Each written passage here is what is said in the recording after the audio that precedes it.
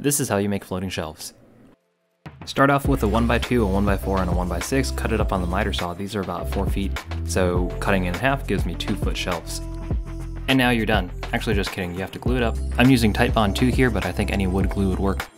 I'm spreading out the glue so that I can get even coverage, and then after I've glued it up, I clamp it, and then move it to the side so that I can get my brad nailer and secure it with nails while it's drying. I didn't have any wood putty on hand, so I made my own using some sawdust and some glue to fill up the holes from the nails. After everything was dried, I used some wood conditioner and then a stain from minwax named Early American.